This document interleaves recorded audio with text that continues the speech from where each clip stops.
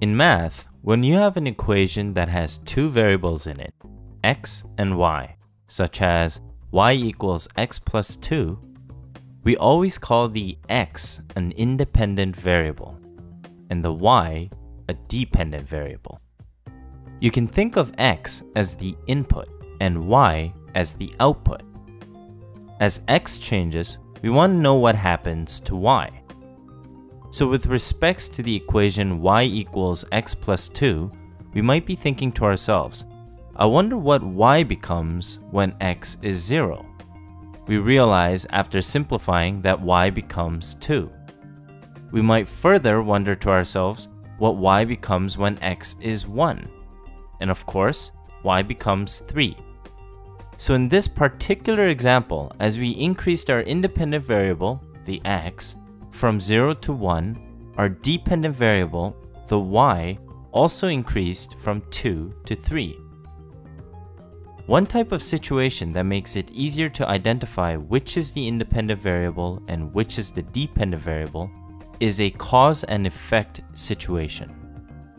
If x causes y, then x is the independent variable and y is the dependent variable. It's obvious that an effect depends on the cause. For example, adding light bulbs in a dark room will make the room brighter. The brightness of the room is not causing the light bulbs.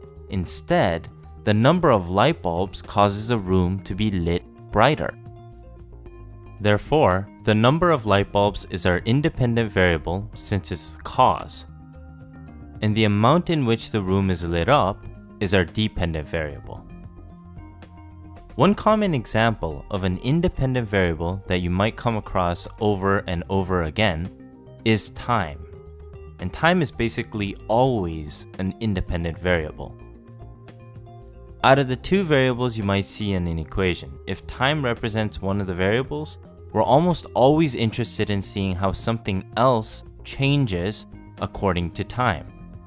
For example, if we were comparing time with the erosion of a rock, we would say that time is our independent variable x and the erosion of the rock would be the dependent variable y.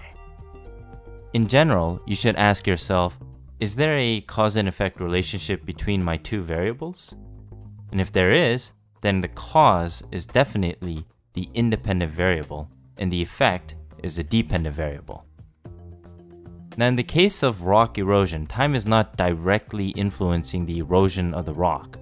Rather, it's mostly water that is touching the rock from rain or from the flow of water from a river that's causing the erosion. So time isn't a direct cause, but even in this case, we would say that time is the independent variable.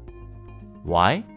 Because time is being treated like an input. We're wondering to ourselves, if a lot of time goes by, then I can expect to see a lot of erosion. And on the other hand, if less time goes by, we'll see less rock erosion.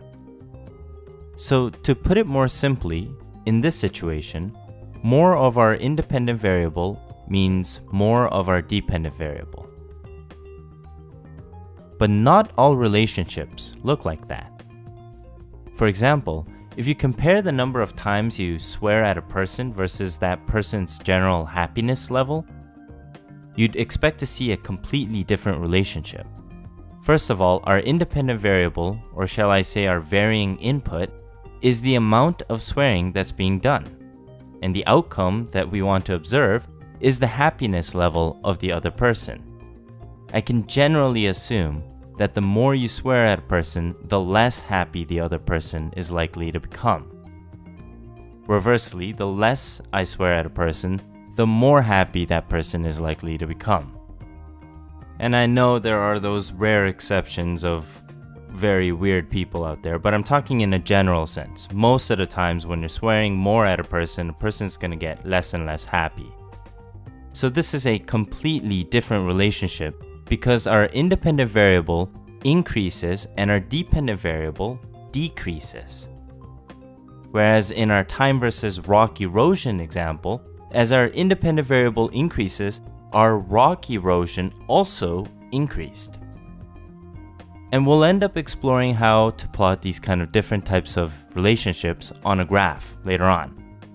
But for now, it's important to note that just because an independent variable goes up, it doesn't mean that the dependent variable will go up as well.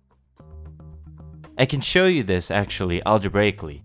If I have the equation, let's say y equals negative 2x, then as x becomes bigger and bigger, you can see that y would become more of a negative number, basically smaller.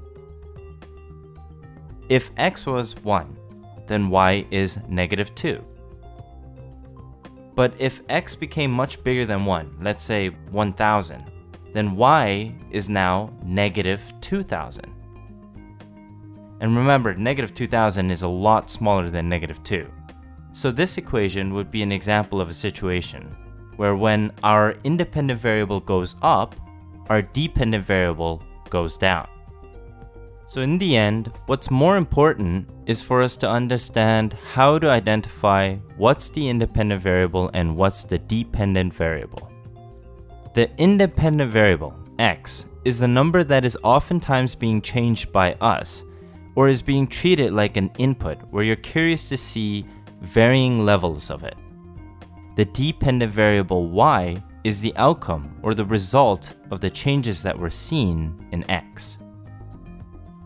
Alright, so the concept we learned in this video is very important as it will relate to our next videos. Feel free to go over the content as much as you want until, of course, you're comfortable with it. So that wraps up our video, and as usual, have a good one.